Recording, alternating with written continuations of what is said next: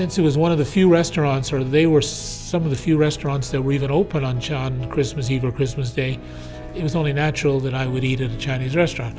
One of the first Chinese restaurants that I ate at, and we're looking more than 50 years ago, was, at least community restaurants, was the Yangtze, which opened in 1956, and I do believe that I was there the first week it opened.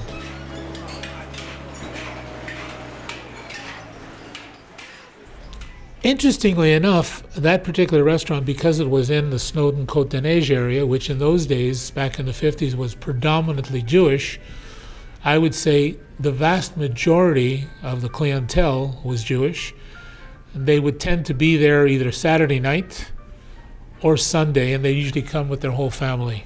This is not a phenomenon that's unique to Montreal. It's unique, it's all over North America. They are used to the combos, like the dinner numbers, like number 342, number 242. Change this for that. It's a tradition for them. I can recall many years when on Christmas Eve we'd go to a movie, an early movie, and then always go out for food. And one of the few places we could eat at 9 or 10 o'clock on Christmas Eve was a Chinese restaurant. Now, as you know, some people who are kosher, and they will not eat seafood or pork. So you could always say, well, leave it out. And quite often people will come into Yangtze or anywhere else and say, you know, I'd like Cantonese chow mein, leave out the shrimp and the squid, or I want to have this type of rice, but don't put any pork in there.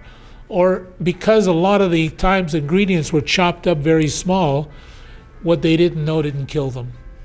We do notice that, like, a lot of restaurants might be closed, so that there's like a lot of people, especially Jewish people, coming for dinner on those days. It was very busy. Yeah. On the 24th, 25th. The night of the last day of Passover, most Jewish people make a beeline to the nearest Chinese restaurant to break, not the fast, but to break the lack of continuity of their love of Chinese food and being able to eat it on a regular basis. And that's a very interesting phenomenon as well. I know I couldn't wait until Passover was over to go and eat some Chinese food.